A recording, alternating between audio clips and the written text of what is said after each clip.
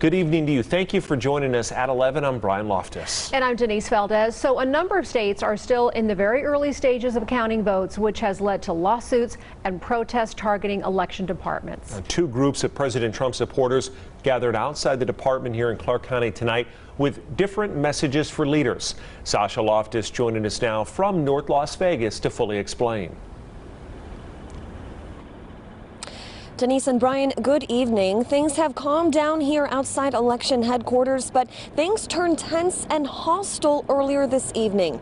Now, the two groups out here this morning were chanting their own messages. The first stated that President Trump won the election and cited a lack of transparency from both media and election workers.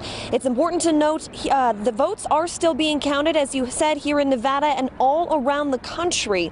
Now, the second group focused on the importance of ballot counting itself. They said while they are pro-President Trump as well, they were out here tonight to make sure every single person's vote is included in this election. Now, some protesters even made references to violence earlier, saying they were going to, quote, take to the streets and purge, though they did disperse about an hour or so ago, and things did remain largely peaceful out here in North Las Vegas.